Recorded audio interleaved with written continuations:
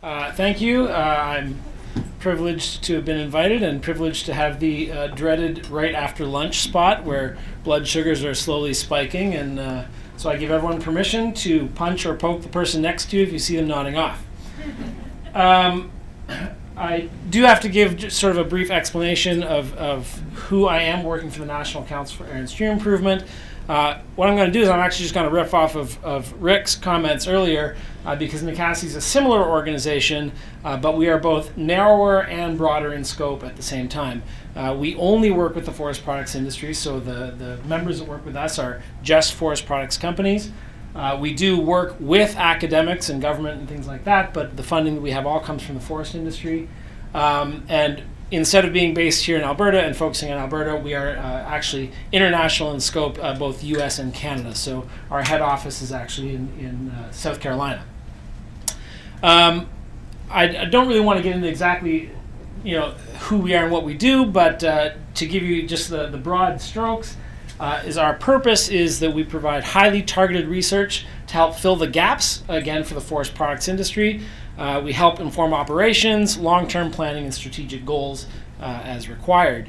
We provide technical support to companies and associated groups. So if you think about certification organizations or Forest Products Association, things like that, we provide science and technical support to those folks. We work across species, jurisdictions, and government scale, so at both the provincial or territorial scale all the way up to the federal scale. Like FRI, we do not advocate, and we are very, very strict about that, but I will advocate for good science. So we will advocate for science and sound science and good research, but we don't advocate to governments as to what they should do, and we don't advocate to our member companies as to what they should do. We just provide the science behind it. So in thinking about what we do working with our member companies, I wanted to tell you how we identify the research gaps that we want to go into, how we pick the questions we want to work on, and the support we want to provide to our companies. So first, we started back in Canada. We've been here since 2002. We started by looking at the big pictures behind a lot of different scientific concepts, be it key concepts related to forest management like fragmentation and tactness and sort of buzzwords that you might hear, natural disturbance variation. And then we looked at large-scale ecological or management paradigms. Again, fire versus harvesting was something that we spent a lot of time on. Predator-prey relationships, particularly as they apply to things like caribou. So we built a number of literature reviews, technical reports that we made available not just to our member companies but to the public at large, and some of that ended up falling into the peer-reviewed literature as well. From those work, we then got into some sort of state of knowledge and state of research reports, so we could understand the relationship between sustainable forest management and different things like woodland caribou, watershed dynamics, and forest-dwelling birds. That was one of the reports that we specified. Now, within those reports, we provide a lot of information about what the literature says about different phenomena, but we always ended the reports with research gaps, asking the question, okay, what does the industry need? What do we need to go forward? So a lot of what you're going to see that I'll talk about right now is related to the research gaps from our Forest Birds report that we published back, I'd be guessing, but I want to say 2006 or so was when we published it. Now, there's an advantage and some disadvantages to appearing later in the program, and that would be that I got to listen to everyone else talk ahead of me, not knowing specifically what folks were going to say. So I came up at lunch and I added one more slide in. This is my addendum slide for me to say that as much as I think what I'm going to talk about is relevant and accurate, and I'm very happy with it, I'm pleased to say that some of the presenters that we've heard already have already suggested that some of the questions that I'm going to poke at are being worked on or are being looked at in the future. We heard Nicole talk about validating models, and of course Nicole's heard me scream about validating models a few thousand times, and Dr. Bain talked a fair bit about some of the really detailed, tough to answer questions about why birds do what they do in some cases. So I'm happy to see that some of the things I'm going to talk about are at least being considered. So how do we ask the right questions? This is as much a philosophical question as a practical question, and sometimes we have to go back to some of the fathers of science and philosophy like Aristotle. Now, Aristotle, he's considered the father of modern science. He pushed back against his teacher and said, we actually have to consider observations of the natural world in our questions. And so that was in contrast to Socrates, who said that was all crap. So Aristotle said, no, these things are important. But Aristotle, he really hung on to that the ultimate cause for everything was a why. You had to ask why something is what it's doing, or why some process is being observed. Now, modern science has actually pushed back against Aristotle and said, yeah, why is important, but sometimes we can't answer why. If we think about gravity, we know how it works, but we don't know why, and we can't really get there. We can still get to the why question for a lot of live systems, for a lot of ecological systems, and I think that it's important that we do that. So although there are many questions that need to be answered, strategic questions often start with the why. Strategic research questions help proponents get ahead of issues before they become issues. If we understand what drives bird populations, not just at the very course they're associated with a certain habitat type, but why do those particular birds key into those habitats, what drives their populations from those habitats, then we have a better chance to manage those things on the ground. These better questions not only inform management, but they also inform regulation. If we understand, again, if we understand why populations are driven by what processes, it helps us inform things like targets. How many of a particular bird species do we want, and can we get there based on the landscapes we have today? So these are pretty big questions. So let me talk a little bit about some bird forestry related questions that I think would be very valuable from a forest research perspective. So first of all, I think we want to look at research that links population level effects or goals that we might have to whole community dynamics. We talked a little bit about this morning, some of the Alberta biodiversity stuff about you can look at individual species or you can look at groups of species as a whole. And we can ask these questions about how many species or individuals can an ecosystem support. So that, again, speaks to things like BCR targets and why are the targets set where they are. Let's consider Canada warbler. So Canada warbler, we have data that has shown a fairly substantial decline over time. This graph starts at about 1970. Now, in the last 40 years, we have to think there's been a certain amount of habitat that's just been lost to urban expansion, for example. That habitat is not coming back. We're not going to bring back the outskirts of Toronto to forest land, for example. So we have to consider that in where we're setting our conservation targets. How far back do we want to set those targets? And then if you combine that with a whole bunch of other species that might occupy the forest, we have to really think about how many of these various species can we pack into the forests we have left, and how can we manage that?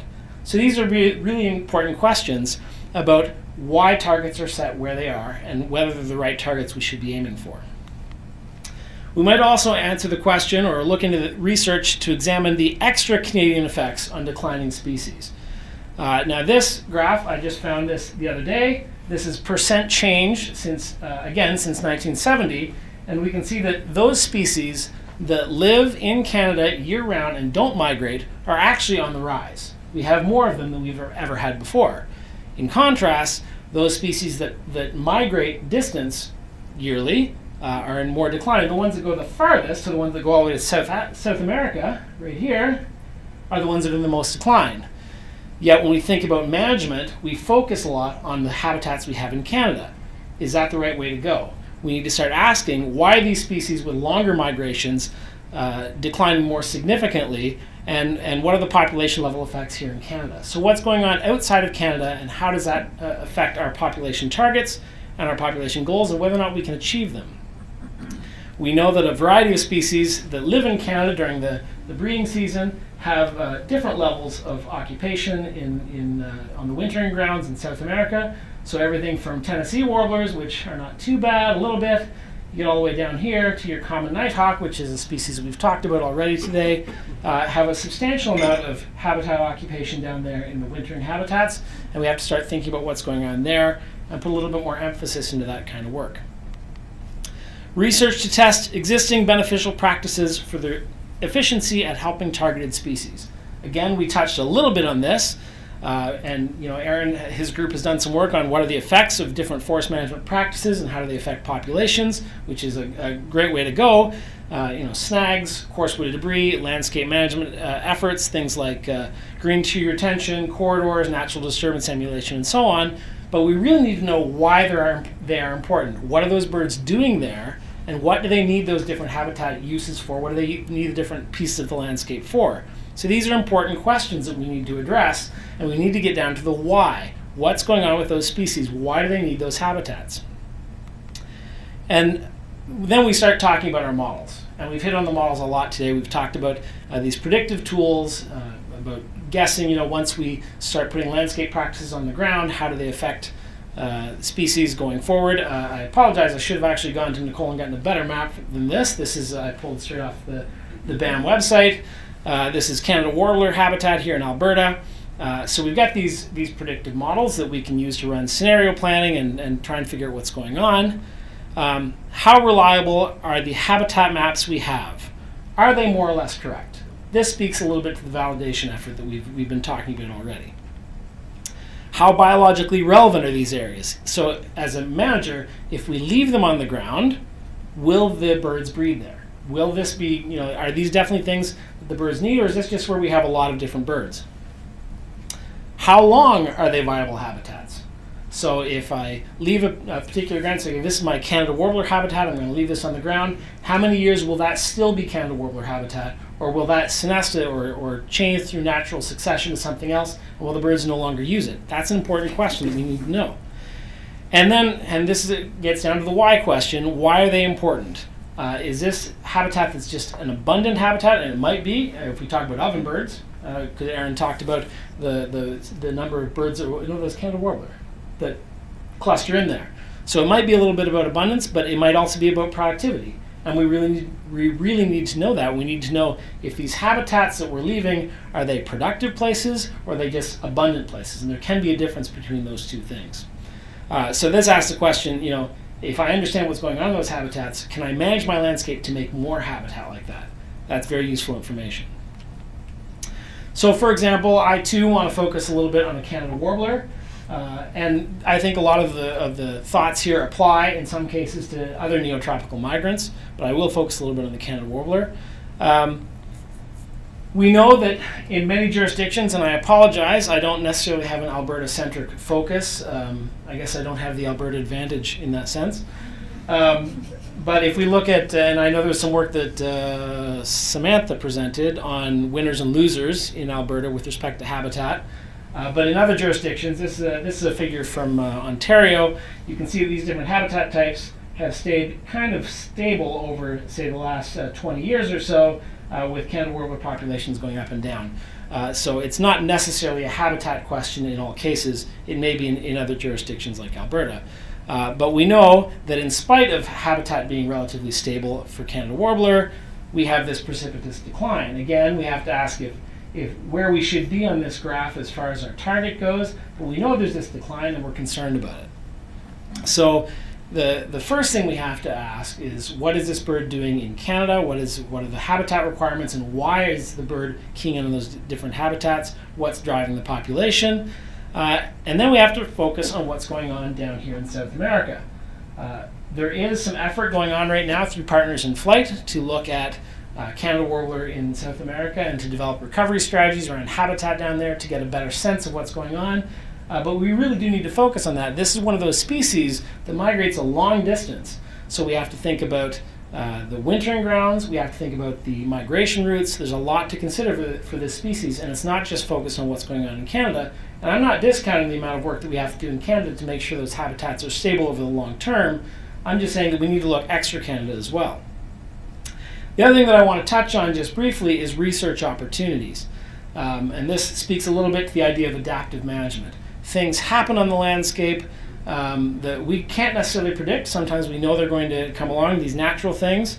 I'm going to take us briefly away from Alberta and look elsewhere. But on the East Coast, this is in Quebec and a little bit in New Brunswick, we're starting to see spruce budworm infestation that's really taking over. And this is really providing a great opportunity for researchers to understand how spruce budworm might be affecting those populations. Again, there's a mechanistic hypothesis there that says that Canada warbler and other neotropical migrants might key into things like spruce budworm and really have a time with it. So here we have 2011, 12, 13, and 14 as the budworm infestation spreads. That's expected to dip down into significantly into New Brunswick and farther over here into larger areas of Quebec. This is, in some corners, we would say this is a problem if we are forest managers. Obviously, this is a loss of timber supply, but at the same time, it's a great opportunity in trying to understand the why questions around Canada warbler populations. What might be helping drive them, and what can we learn from that? So with respect to Canada warbler questions, we might ask these questions. These are the kind of questions. How many Canada warblers should we have? And we have to think obviously about habitat area corrected. When we've lost habitat that we know we're not going to bring back to Canada warbler habitat, that's an important question. So that helps inform a little bit of where we should be on that time sequence. What are the habitat trends on migration routes and wintering grounds? That's a big one, in particular for this species and for any other long distance migrants we need to think about. And then what other drivers are there that we need to consider? What other, whether it's a natural driver or an anthropogenic effect that we're doing, what are all the drivers that need to be considered? Because if we're going to manage for a neotropical migrant anywhere and not consider all the things that could be pushing it, we may have problems. Do the models we have accurately reflect warbler habitat? And that speaks a little bit to the validation question, and I know that BAM and others are working on those things as well.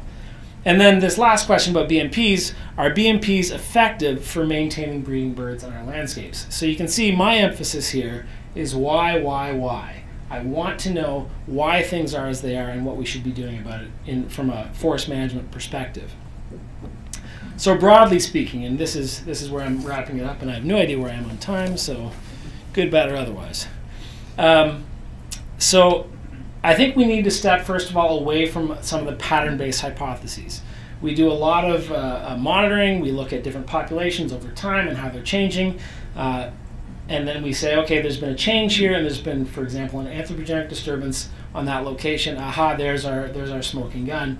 I think we really need to get away from these pattern-based hypotheses and look at mechanistic-based hypotheses and the causal linkages. Why are populations declining, or in some cases increasing? These are the mechanistic hypotheses that we really need to identify and test. So for all those of you who are grad students, yes, I'm advocating for mechanistic hypotheses. We also need to ensure that broadly held hypotheses are based on empirical derived relationships tested and validated with new data. And I know, for those of you who are modelers out there, that kind of sucks. Because the more data you get, the better your models are. So there's a temptation to put all your data into your model. It's really, really important to either save some of that data, keep it aside to validate the model, or find new data to validate the models with. I can tell you my forest industry friends are awash with models, and in most cases they don't know if they're any good or useful for that matter. And we all know that models are, what's the expression? All models are wrong, some are useful. In a lot of cases we have models that are probably wrong and they're not terribly useful. So we really need to get better at that. We need to test the effectiveness and efficiencies of various practices, essentially asking that question, and again, I think this speaks to the CWS perspective. Do these beneficial practices work? Do they make a difference? And why or why not? What is it that the species are keying into when we leave green tree retention? What are the benefits? And why is it driving those populations? I would say we need, and this is not a point I'm not suggesting here, we should cancel, Alberta biodiversity monitoring or anything like that. I think monitoring is important, but we need less monitoring that isn't tied to an investigative process. We spend a lot of time collecting data. Let's tie it to processes that we can understand and learn from, and then hopefully train our managers to reflect those processes in a stronger way.